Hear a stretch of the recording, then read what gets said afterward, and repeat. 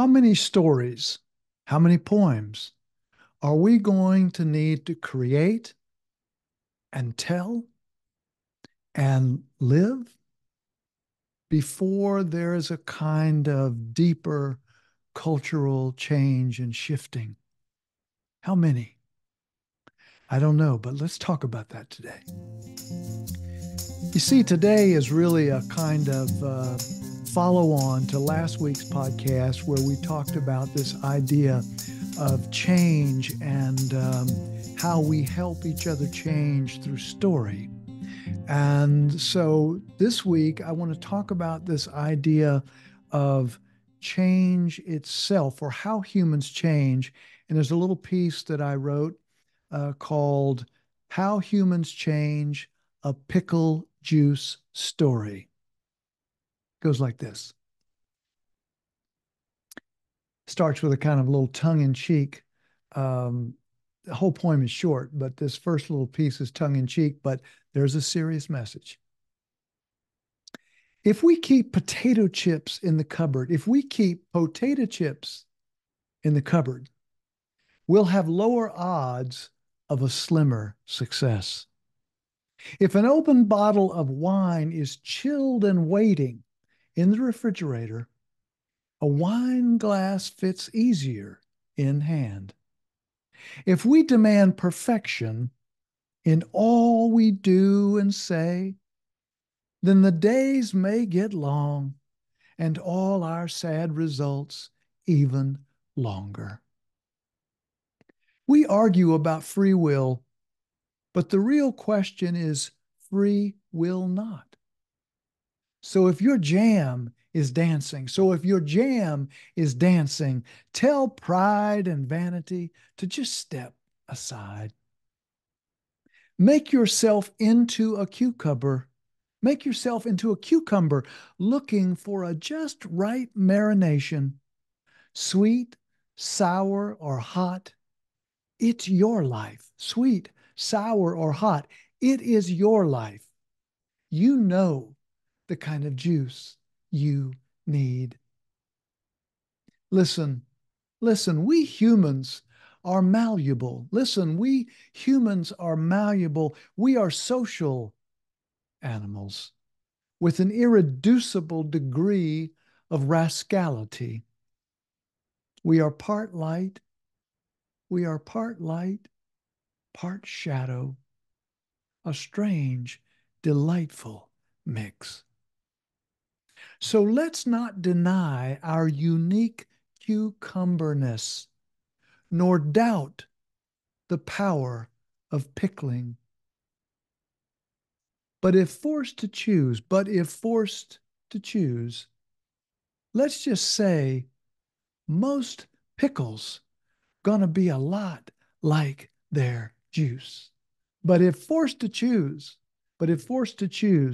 let's just say most pickles are going to be a lot like their juice. How do human beings change? Well, my sense is that we are um, social animals.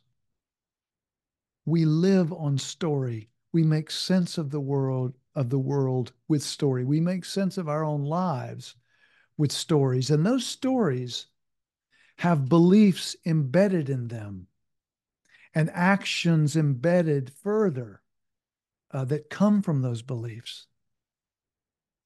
And the notion is that that becomes um, way upriver to the way we are in the world.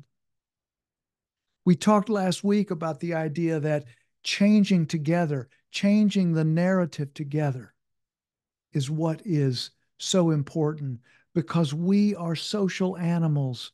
We both create stories and then those stories create us back. We both create community and the living cultural stories and beliefs underneath those stories, embedded in those stories, and then they create us.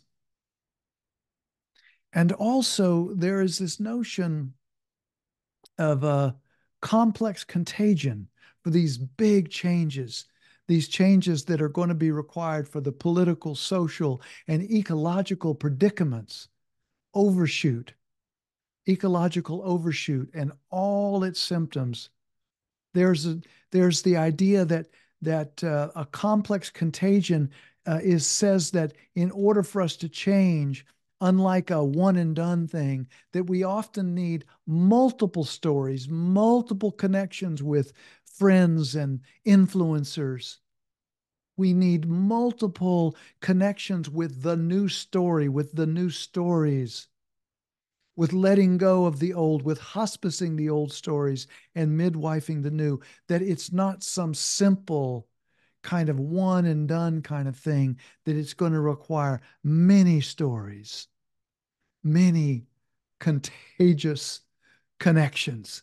In this case, not like flu or any virus. In this case, we want the contagion to work on all of us in order to create a world that actually is built to comport with reality, with physics,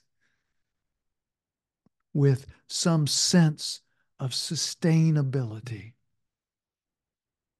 So, how many stories is it going to take?